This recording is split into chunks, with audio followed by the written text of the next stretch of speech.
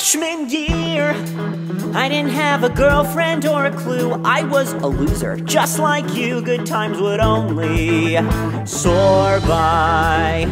I was gross, as every female would attest. My sexting was a futile quest. My little penis was depressed. He was so lonely, poor guy.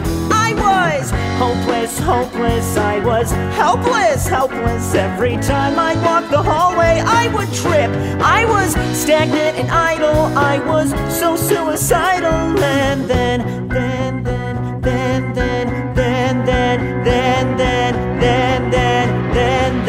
I got a squip.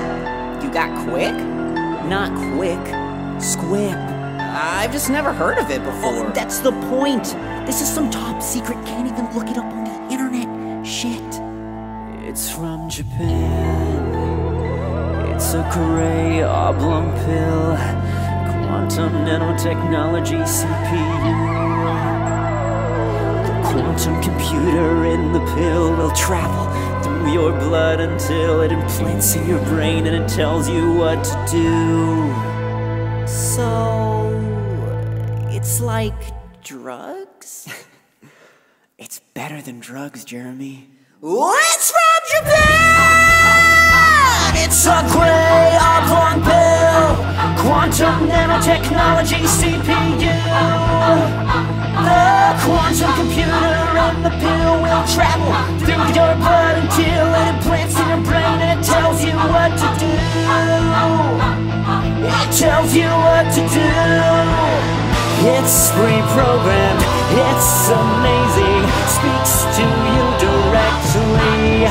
You behave as it's appraising, helps you act correctly, helps you to be cool. It helps you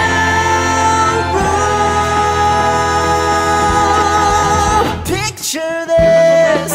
Nobody cares if you are late, cause even teachers think you're great. Your weekend's just a full-on slate of blowout benders, of teenage rock star splendors.